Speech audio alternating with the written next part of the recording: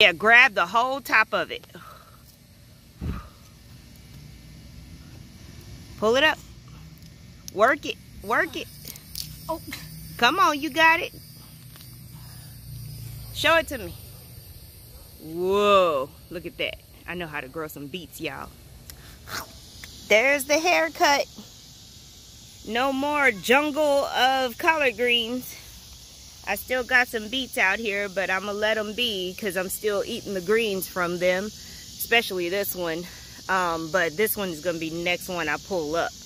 But I'm the one that has to keep up with eating all of this. This over here, all of these sweet potatoes, yes, these are sweet potatoes. They're gonna be next. I'ma get these vines in order.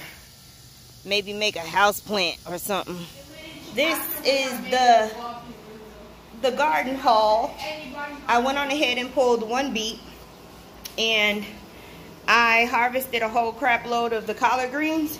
So we are going to be cooking a pot of collard greens today and blending these beet and collard greens and putting them in ice cubes today.